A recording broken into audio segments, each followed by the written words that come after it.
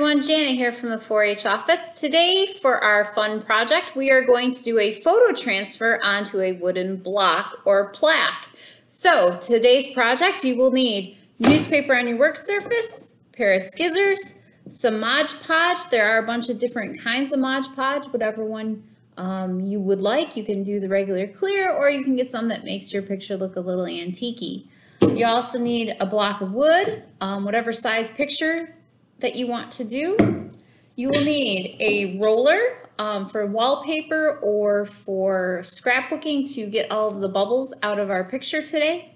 You will also need a picture similar to this that has been reversed so that when you put your picture on your wood, it actually comes out the right way. So this is the original here, and I have flipped it and reversed it. Also, when you're printing, please make sure that you use the thinnest paper possible so that your transfer works correctly. In addition to that, you're going to need some polyurethane to spray your project and or some wood stain if you want to stain your block as well. And you will need some wet washcloths, old washcloths that you don't mind getting dirty. Plus, make sure you have the garbage can next to you for the little paper scraps. So to get started, you're going to take your picture that you've printed. I'm going to use an antique tractor picture and just cut it out. I want to cut to make sure I get all of the white off, the white edges of my photo, so that when I do my photo transfer, I don't have those white edges. You can also put your photo into some sort of publishing program and play around with it to fade out the edges to give it a more antique-y type look, not as much clear definition on the edges. So to get started, I'm simply going to place my picture on my block, see how I like it, and then grab my paintbrush, which I am using a foam brush today to help get nice even strokes of the Mod Podge on my picture. So I'm simply going to make sure it's all shaken up, shook up, mixed up, get some on my brush, and simply just paint my picture. Make sure you're working on your newspaper surface. So we're just going to paint the Mod Podge on nice and even on the front of the design.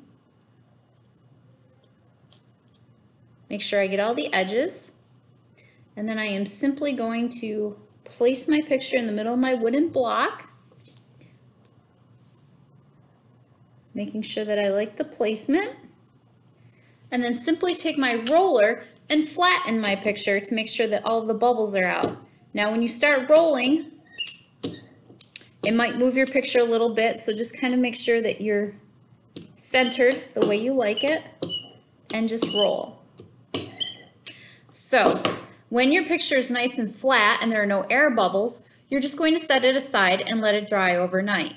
Now I did make one ahead of time, so I have my Jersey cow picture on my plaque, and to get my picture off, I'm simply going to take one of my wet washcloths and soak the picture. I want it totally wet. And it may require more water, but we're just going to wet the paper. And if you have to, squeeze a little bit, get a little bit of water on there, make sure you rub it on. And when it's wet, what you're going to do is just start scrubbing. So here's my picture. You can see how I wet my board. And I'm just going to start scrubbing and get the paper off, the copy paper. Now it's going to come off in pieces. You may have to keep wetting your surface. We don't want to start scrubbing with a dry paper, or else we will actually peel our photo off.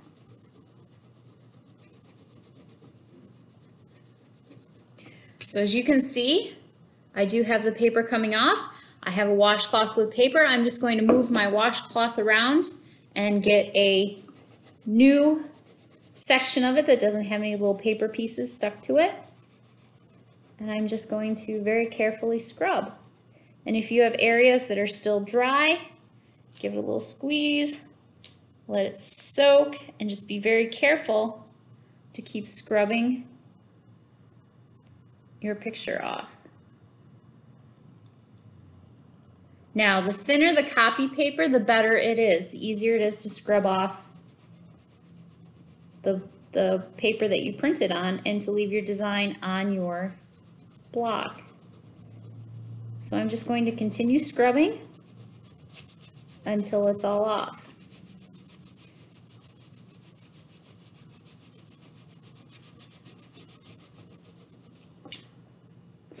All right, as you can see, I'm getting the paper off of my jersey picture.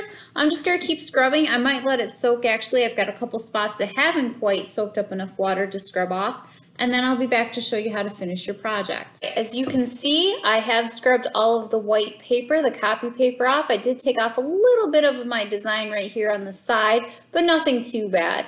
I've taken a clean washcloth and I've washed off the front, the face of my picture, making sure to get off all the little white parts. Now, if you had yourself an extra picture that you printed, say this copy here, if I wanted to, I could cut and Mod Podge the pieces that peeled off and reapply to fill in the picture. I'm actually quite happy with my cow, so I'm going to leave her as is. Now, when she's dry, I will have the option of staining the edges of this, or I could have stained the block beforehand. I might actually just put on a coat of polyurethane and then figure out a way to hold her. I do have some rough edges. If you're using a rough piece of wood that isn't sanded, you will have to sand that lightly, get all the burrs and edges off so that your picture transfers perfectly. For this project and more fun projects, check out Chenango County 4-H on our Facebook page and on our YouTube channel, both under Chenango County 4-H. Have a great day.